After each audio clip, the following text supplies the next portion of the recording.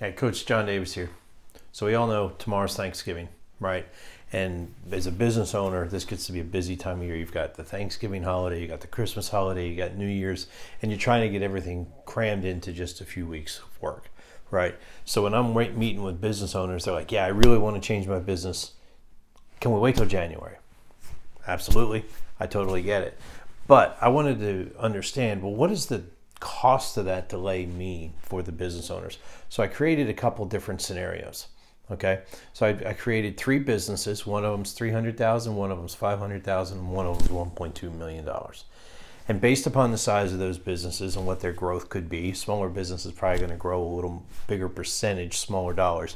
Bigger business, maybe it's a little harder to have a bigger growth percentage. You can argue the other side if you want, but I just did different growth rates: 12%, 10%, and 8%.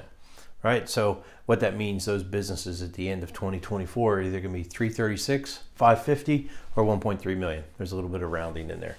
And I said, okay, what if we delayed our improvements by 1 month, 2 months, and 3 months? What's going to be the impact to those businesses? Either the total revenue impact or how much they're going to have to recoup by being stronger in later parts of the year.